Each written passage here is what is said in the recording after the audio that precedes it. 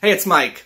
I spent this morning with 2 clients and came back and checked email at lunchtime and found 4 emails from 4 people in my network with 4 introductions, 4 referrals. I've grown my business through referrals. The past 5 clients came directly through a referral.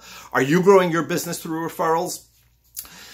Where do you find referrals? Through clients, through current clients as well as past clients, through other service providers. Well, let's call them channel partnerships, people who might have access to the kinds of prospects who are appropriate for our business. And third, from friends and family. Let's not separate our social life and our work life. We live a blended lifestyle.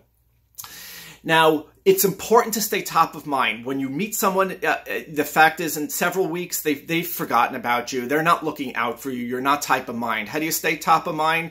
Networking, meeting in person, meeting at events. You can stay top of mind through email, through phone calls, especially phone calls and text messages.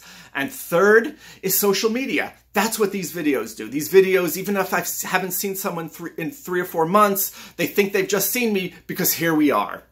Grow your business through referrals. More insights at trajectify.com.